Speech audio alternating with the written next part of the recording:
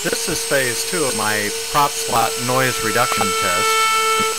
Here you see me using just a standard piece of 6mm Depron, straight edge on both the front and the back of the prop. Now I'm going to use a 3mm piece of Depron, straight edge, front and rear of the prop.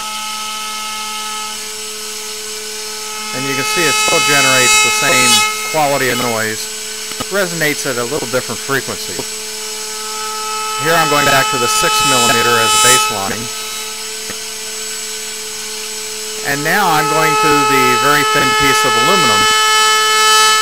And you can see that even the thin piece of aluminum generates quite a bit of noise. Then I went to the jagged edge just to see if it had any anechoic chamber type of effects to eat the noise. But I found that the jagged edge still generated the prop slot noise. The next set of tests I did were to test the slant of the front to see if that had any effect.